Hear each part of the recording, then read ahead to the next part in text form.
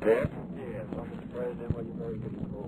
Well, we're terribly grieved, Ted. I don't know what we can do, but anything we can, we want to. And it's a horrible, tragic thing.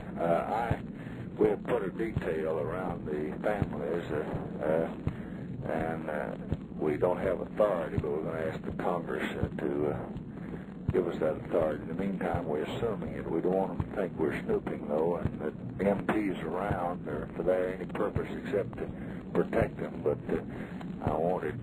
I placed a call for all of you, and they happened. I told them to get Pierce Salinger, get you, or get Steve Smith, or to get Ted, and they got him.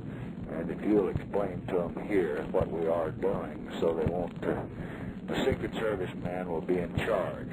Under the present law, they can just cover Ms. Kennedy, ex-presidents, and the president. We're extending that to all candidates for the presidency and their families.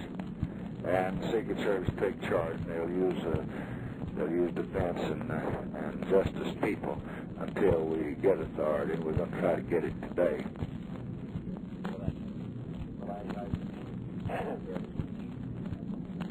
Well, it's a horrible, terrible thing, and we grieve with you, and I wish there's something we could do. And I don't want to bother you, but when you're talking to your mother, please tell her that our thoughts are with her and our prayers with you too, Ted. Thank you, Ted.